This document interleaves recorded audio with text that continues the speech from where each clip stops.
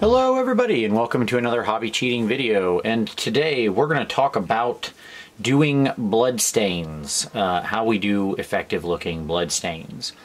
So I'm in the middle of my 24-hour army project, and I thought, hey, here's another chance to make a separate video in the middle with a very specific topic of something I often see people do very wrong. So let's talk it through. Here I have my butcher and my slaughtermaster from, God, look at that mold line. That is just terrible, but it's not going away now. Here I have my butcher and my slaughtermaster from my 24-hour army ogre project, and they're pretty much done. But that robe, that their little butcher's apron, well, that's just looking a little bit too clean. So what we're gonna do is we're gonna blood stain these bad boys up. So I'm just gonna do one of them here on camera. I'll move this guy aside and we'll work on him, this giant hunk of metal.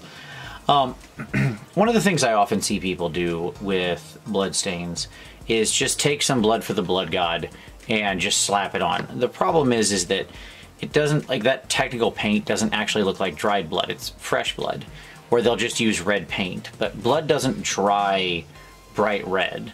Now on white it's going to lighten up a little, but we're going to let the paint do that for us. Like, blood, when it dries very dark because of the oxidation. So we're going to try to replicate that. So we need to create some random patterns.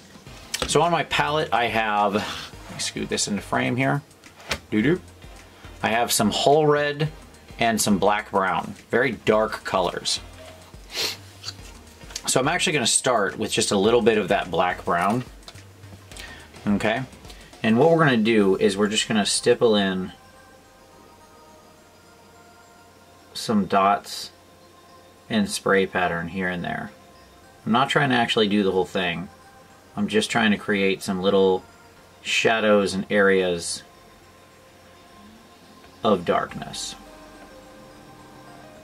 Okay, so we just start with something small like that. Now the reason we're doing that is because when we apply the next step, we want there to be some tonal variation in what we're doing. Okay, that is to say, when I jump to the red, I don't want it to be just this blank red over white. So this is my initial sketch of sort of where the center parts of the blood stains are going to be. Because if the blood is really built up, if there's a lot more of it, if a big spurt hit right here, then what happens is we would see this part be darker and more intense. So now we're going to grab some of that whole red. And we're going to work over and beyond what we did before.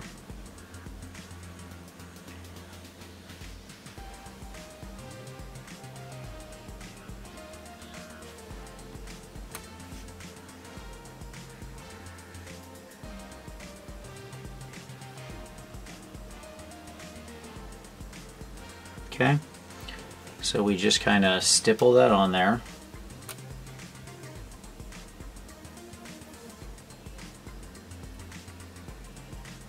We go into some areas that we didn't before, and that's okay.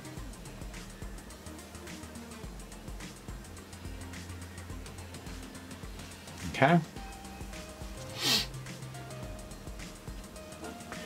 We're going to let that dry for a second.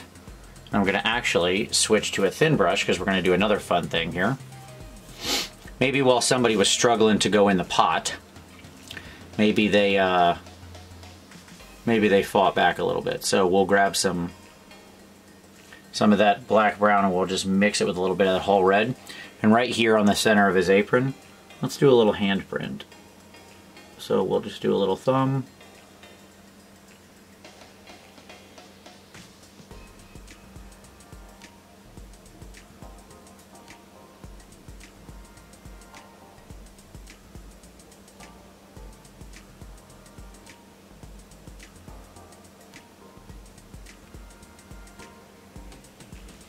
Right? And there we've got a little fun handprint where somebody was trying to fight back a little.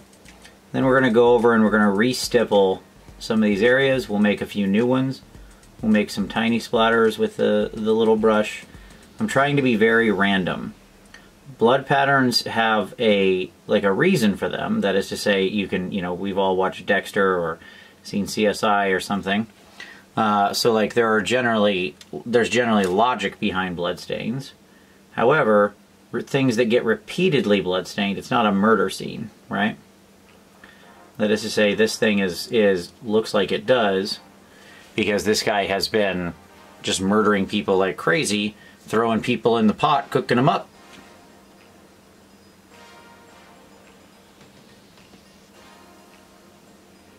So we just kind of stipple over our work. We carry out some little dots. The key is you don't want to go too heavy. Like, you want enough of the white to still let it contrast.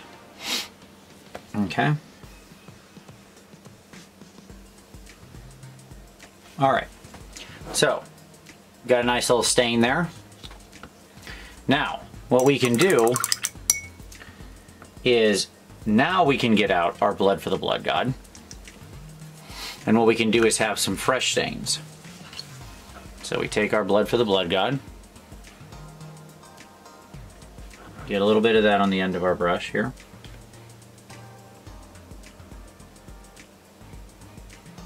We'll have a few fresh drops here and there. Sorry.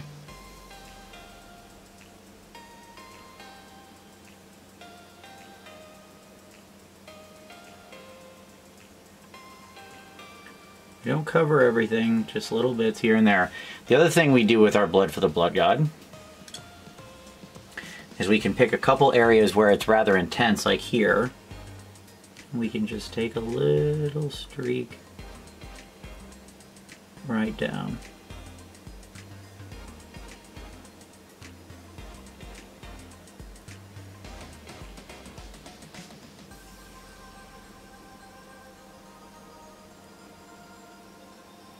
Put a little bit on that chain where maybe some viscera. We can just do some streaking like that. The other thing I'm going to do here while I'm on camera is I've got these little meat racks. So we're going to just color them in with a little bit here on the end. Just like that. So that they kind of get the sense that they're a little shiny. That they're a little bit of like fresh meat. Just on one side.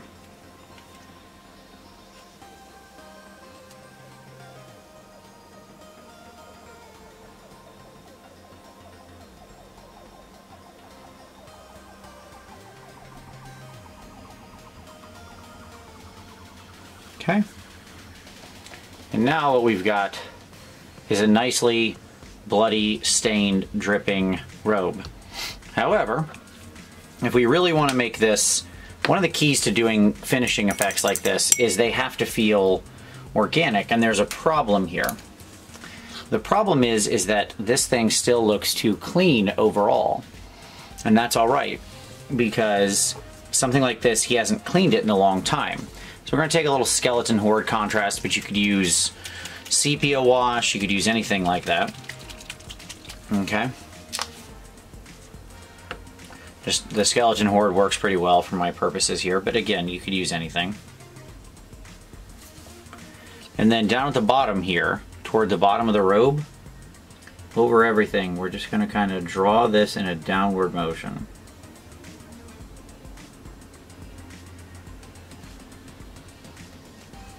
Just so it looks like we've got a little bit of staining and stuff like that on the bottom.